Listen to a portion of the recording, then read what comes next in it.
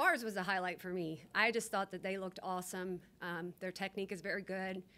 Floor also, they were performing much better than they did last week on floor. They really did well on all four events. The things that really stood out to me were Taylor Bice's bars was an awesome set for her. Morgan Spence in the all-around as a freshman, her third meet, she wins the all-around. She won it last week at Central also. We had some great performances. It's our alumni meet, and so it was great to look up in the stands and see gymnasts that have been here that just graduated last year or maybe a couple of years ago, and they all were living through the kids on the floor and helping them make their routines. And we heard them when they were cheering when we were on bars, and they knew, okay, this is the time to step up the cheering. And so it was great to have all of them there.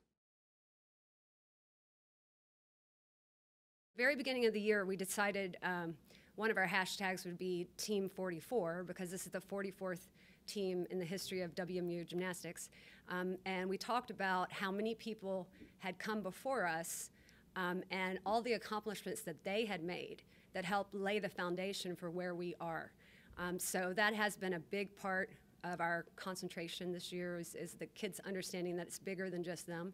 They really take immense pride in representing Western, and I know the alums do too. That we hit 24 for 24, which means we put 6 up on each event and every single athlete made their exercise. So that's a big accomplishment. That's the kind of consistency that we want to show going forwards into the rest of the season.